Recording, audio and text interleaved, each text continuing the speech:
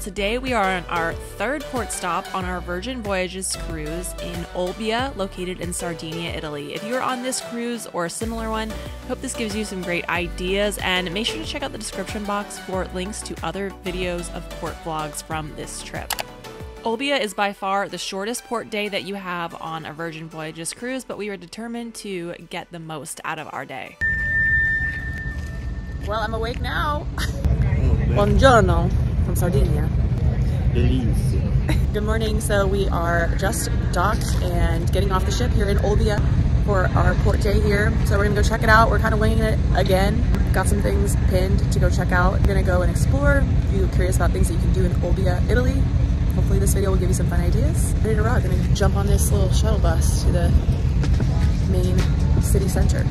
When you dock in Olbia, you'll have to get on one of these shuttle buses that will take you on a very short drive to sort of the gateway to Sardinia. At that point, you get out and you can walk a short distance to the city center. I also heard that there's a little shuttle bus. We decided to rent some scooters to get around the island. They also have cars for rent too, but it was super convenient and easy to access right inside the port. We decided to pop over to this little scooter rental that's like literally right across from the ship. We rented scooters for the day, only 50 euros, which is pretty awesome. We can kind of get around to some of the different beaches and different areas. I'm excited. It's gonna be fun. You ready to do this, babe? Yes, I'm going to. Is this our whip? Our whip, babe. Am I stoked? Yeah. Are you stoked?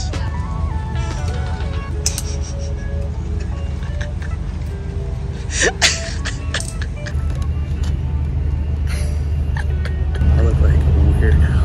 These things are so big.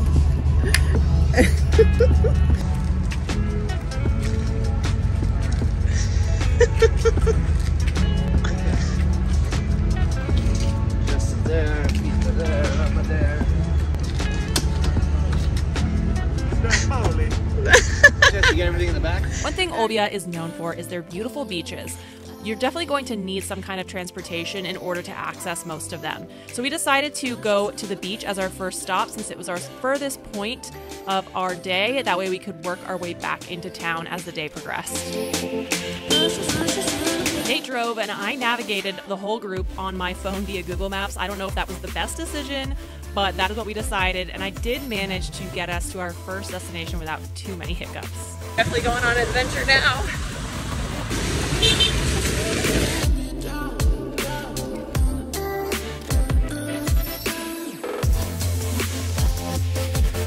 The beach we were visiting is Cala Moresca. They have this parking area that's right off this dirt path right here. You'll see a bunch of cars parked. So whatever you're driving, make sure you park there and walk the rest of the way in. But it is so worth the walk. I mean, look at this gorgeous view.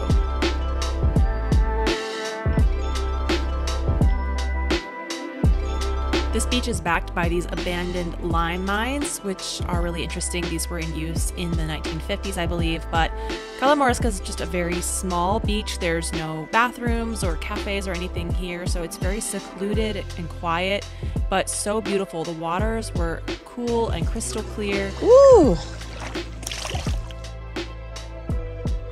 It almost looked like you were in the Caribbean or in the Amalfi Coast.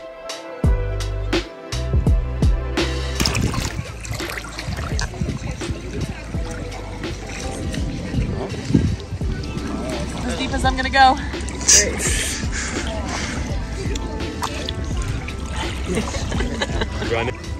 Oh, it's great. Showing off these white stems.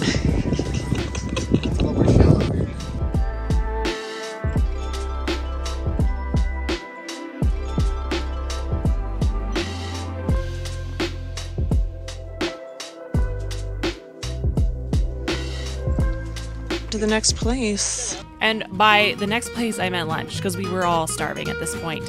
So we headed about 12 kilometers back into the city center to grab lunch at this pizza place that I had read some really great things about. Highly recommend this spot for lunch. It was so delicious. They have a great, very beautiful, modern interior space. and a really nice little garden terrace area in the back, which is where we ate. The food was so amazing. They have some really delicious fresh seafood and flatbread pizzas, and that looks so good. Carbon it up today. Also, the staff here gave us incredible service. They didn't speak a whole lot of English, but we all figured it out and we had a really amazing meal here. Right across the street from where we were eating lunch was another site that I wanted to check out, the Basilico San Simplicio. I hope I'm saying that right, but if you know me, then you know I love to look at these beautiful old churches in Europe, and this one is pretty old. Supposedly it was built in the 11th century, which makes it the most ancient church in the north of Sardinia. This church was built in the Romantic style, and it is dedicated and built for Saint Simplicius, who was a martyr. In fact, what is the most interesting about this church is not what you see inside, but what they found underneath. Apparently, in an excavation, they found the bodies of 450 martyrs. If you want to see this, you can take a guided tour down there, so just plan accordingly on your visit to Olbia.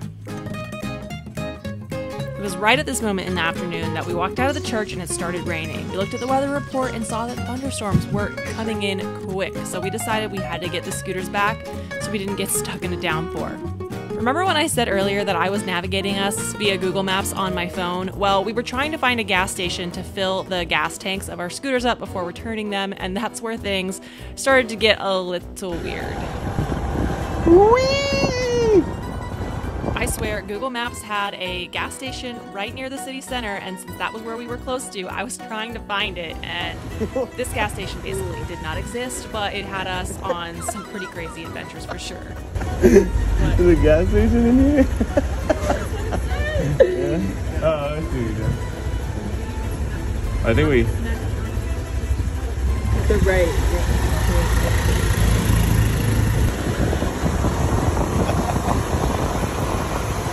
Trying to navigate these streets with all the street names in Italian and the street signs not being very big or noticeable was definitely the biggest challenge.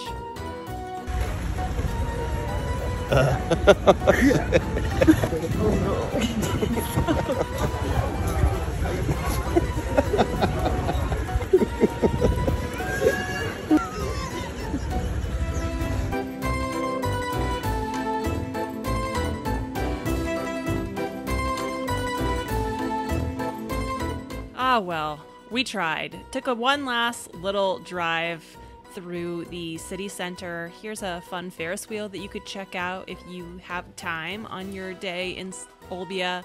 They also have this really quaint downtown historical city center area that would have been really cute to stop at and enjoy a cafe bite or two, but we had to make sure we didn't get rained on, so it was back to the rental place to return these scooters.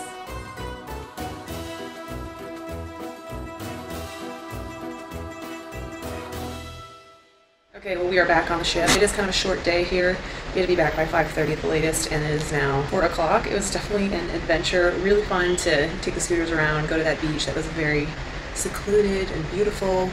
The pizza, the food we tried was amazing. So, wish we could have done a little bit more, but I would say a pretty successful port day here in Olbia. I'm going to drop a couple more suggestions here. Some other things that I wish we could have hit up while we were here, maybe to give you a couple more ideas on things that you can do in a port day in Olbia. If you want to do more of like an excursion, you could go on a full day boat tour of La Maddalena archipelago and explore the islands. This is a 7-hour excursion. It includes lunch, and you get to explore the historic village of La Maddalena and go to some of the most remote islands of Sardinia. You could also take a dolphin watching and snorkeling boat tour near Figueroa. This tour lasts 3.5 hours. It includes a snack, some refreshments and beer, as well as snorkeling gear and life jackets. If you want a quick little tour of the city, you can do it via Tuk Tuk. This is a 1-hour tour, and it actually meets up really close right outside of the harbor area, so it's easy to get to off of the ship. And this takes you around a 15-kilometer route through the narrow streets of the historic city center to see some of the main sites in Olbia. Another tuk-tuk tour option that is 2 hours long and is a little bit more food and wine based, definitely the one I would choose, is the Sardinia Food and Wine Tour via tuk-tuk or minivan. Again, it lasts 2 hours. You enjoy an intimate private tour of a local Sardinian winery where you can enjoy an aperitif and a selection of 3 wines accompanied by delicious local food. Or you could not be like us and actually stroll the streets of the city center. Make sure to check out Corso Umberto, which is the main street. There's plenty of places, both high-end and not, to go shopping. There's fun little cafes where you can people watch. In the city center, you can also visit the other very famous church here, the San Paolo Church, which has this really beautiful dome that is well known for. A cocktail bar that I really wanted to visit was Spirits Boutique. They say that these might be some of the best cocktails on the entire island. This is a small cocktail bar and it's in the historic center of Olbia. They have seasonal local ingredients that they masterfully mix in their cocktails, and they even make their own vermouth. The Ferris wheel is also a very fun option. It's really close to the port area and I'm sure it gives you some beautiful views of the city. It didn't appear to be going when we drove past it, but that could have also been because of the rain that was forecast. Another really interesting place you could check out that's very close to the port is the Olbia Archaeological Museum. This is actually one of the few museums in the whole world to have ships' remains on exhibition. Definitely a great place to learn more about Olbia's history. A bit outside the city, you can go hike at the Giant's Grave. This is an archaeological site that dates back as early as the 3rd millennium BC.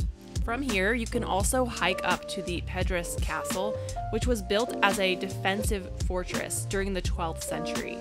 It's now ruins, but you can still see the remains of the tower and some of the rooms. Well, that about wraps it up. Thank you so much for watching. I hope you're having a great day wherever you are. And make sure you subscribe because we will be in Ibiza next. Thanks so much for watching. Bye!